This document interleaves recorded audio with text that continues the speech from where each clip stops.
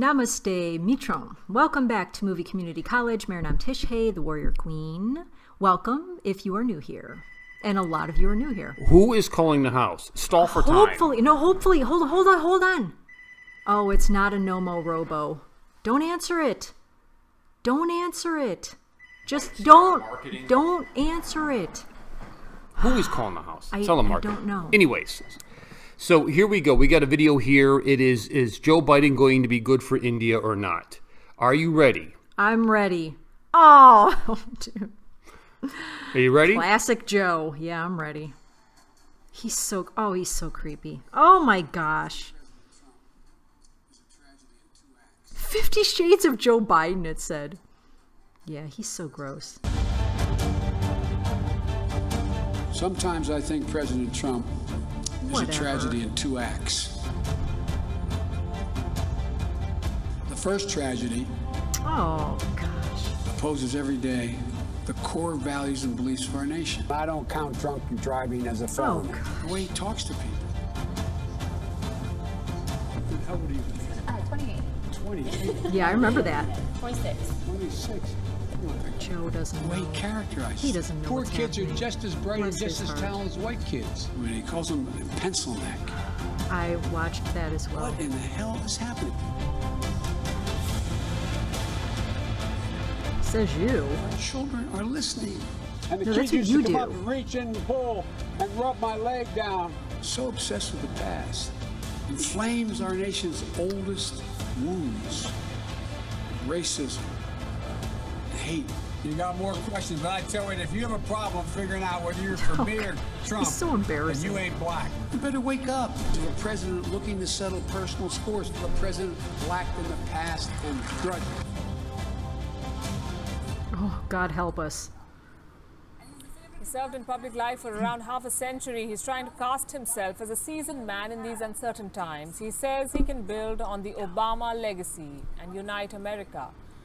And he's the favorite to become the president based on current trends. But does Joe Biden really have what it takes to beat Donald Trump? And what does he bring for India? Does India stand to lose or gain if he wins the White House? In the next few minutes, we'll try to understand. I'll start with the opinion polls. Joe Biden has reason to smile. He has a double-digit advantage in numerous national surveys, solid leads in a number of battleground states, competitive figures in states that are considered Trump strongholds, but you cannot really put much faith in opinion polls. They said the exact same thing 4 years back about Hillary Clinton. The result brings us to a very pertinent question. What does Joe Biden bring to the table besides the fact that he is not Donald Trump? No. Not very much. He's not young. He's not very different. He doesn't really fire up people at rallies. He's not a major policy innovator. He's not a particularly great orator either. The only thing in Biden's favor right now is how catastrophic the Trump presidency has been.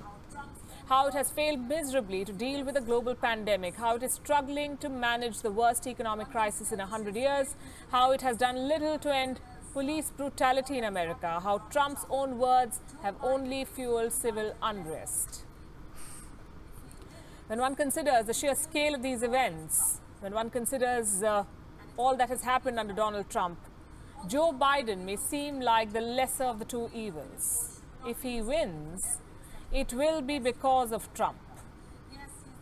And it's a big if right now. Obama Also, Joe looked Biden agitated. is no I know. saint. His current lead in opinion polls should not be mistaken for evidence that he is the best man to lead America. Yes, he's the embodiment of the stereotypical Democrat, the type that Republican voters hate. But little else. In fact, Biden is prone to the same political machismo Donald Trump has often been accused of. He has an equally controversial past. Let me give you some examples. Joe Biden likes to project himself as a champion of civil rights and civil liberties. But when you look at his record, you're left with a different impression. Biden has built a career betraying black voters. He was once what the Americans called an anti-busing crusader. Let me tell you what busing is for those who are not aware. It was a practice mandated in 1971 to desegregate schools. So black students were driven to predominantly white schools in the neighborhood and vice versa. Joe Biden did not like this. He openly fought against this practice. He was involved in an anti-busing legislation in the 70s. He fought for the cause of segregationists, something that has come back to haunt him in the most divisive election in recent history. And that's not the only charge against Joe Biden. He's been accused of participating in the demonization of the black community. In a 1993 speech, Joe Biden warned of predators on the streets who were quote-unquote beyond the pale and had to be taken out of society. That's an A statement understatement. that many say perpetuated harmful myths about the black community. A statement that Biden, to this day, justifies by That's saying a good that thing that he hasn't supported always that. gotten things right. Well, I have a long list of other things that he hasn't got right. Joe Biden once supported the Hyde Amendment, a 1976 bill that prohibits federal funds from being used for abortion services. He's been called Joe Liden. He's been accused of lying about his involvement in the civil rights Look movement. at him. Oh, He's so look at his gross. hand. I Joe know. Biden played a leading role in inspiring congressional support for the invasion of Iraq. And he's been accused of inappropriate behavior. At least 8 women alleged that Biden either gross. touched So them gross. inappropriately Little or girls violated even. their personal space. He has been clicked in public, sniffing hair, rubbing noses and fondling faces, all questionable acts that have earned him the title Creepy Joe. His supporters glorify his actions by calling them 50 Shades of Biden, but shady they remain. And then we come to his views on India and the Indian government. Let me read out an excerpt from Biden's vision statement where he had some advice for the Indian government. I'm quoting. In Kashmir, he says, Peaceful. the Indian government should take all necessary steps to restore rights for all the people of Kashmir. Restrictions on dissent, such as Right, preventing peaceful right. protests or shutting or slowing down the internet, weaken democracy. So says the man who fought for the segregation of blacks from whites. And that's not all. Biden has also been critical of India's decisions like the National Register for Citizens, NRC, and the Citizenship Amendment Act, the CAA. Let me He quote doesn't again. say that to the neighbors to These the west. measures are inconsistent, he says, with the country's long tradition of secularism Yep. and with sustaining a multi-ethnic and multi-religious democracy. If elected, Joe Biden will raise these issues again with India, says his foreign policy advisor, Antony Blinken. Does that mean Joe Biden is completely anti-India? Not really. His stance on the H-1B visa issue gives you a very different impression. Biden has repeatedly stressed that if elected, he will move swiftly to lift Trump's suspension of H-1B visas.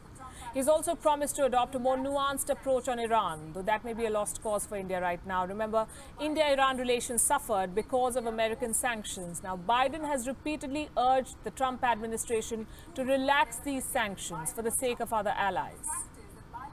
So, Biden presidency may give India more space to deal with Iran. On balance, who would work better for India then, Biden or Trump? The fact is that bilateral relations are guided by national interest and not personal preference. So whatever Joe Biden, the Democrat, may have said, Joe Biden, the presidential candidate, has made it clear that India will be a priority. Okay, so that there was a lot to take in there, so I'm going to try to get to the salient points. Joe Biden is phony, and so any time that he tells you, "Oh yeah, I'm pro-India because that will help America," listen. He is not looking to your interests any more than he's looking to our interests. He's phony and he's a liar. She mentioned early on about how he's leading in the national polls. Our Indian friends need to know, America does not elect presidents by national elections. It is 50 separate state elections, okay? So it doesn't matter what national polls say, because that's not how we run our elections. All of those polls also forecasted that Hillary was going to win in a landslide, and she did not. These are the same pollsters, and they use the same flawed methodology. I'm really surprised she didn't bring up the Dunkin' Donut comment. I am as well. Joe Biden is famous for talking about the Indian community, saying you can't go into a Dunkin' Donut unless you have a slight Indian accent.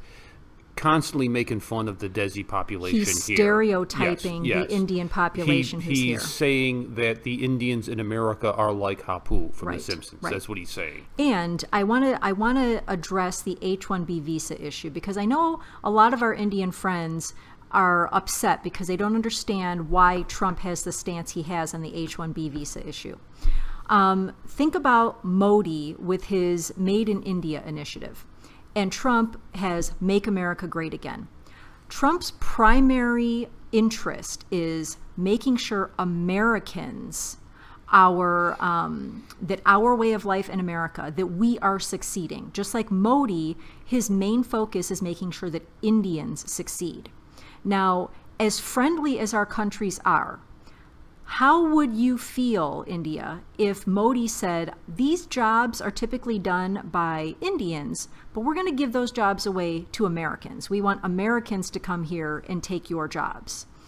That's what Biden wants. He wants more people coming here, and not just from India. That's the problem with the H-1B visa, is that Biden wants people from every foreign nation possible coming here to take American jobs, and Trump is saying, wait a second, we've got to look to American interests first. Just like Modi does there in India, that's what Trump's trying to do here.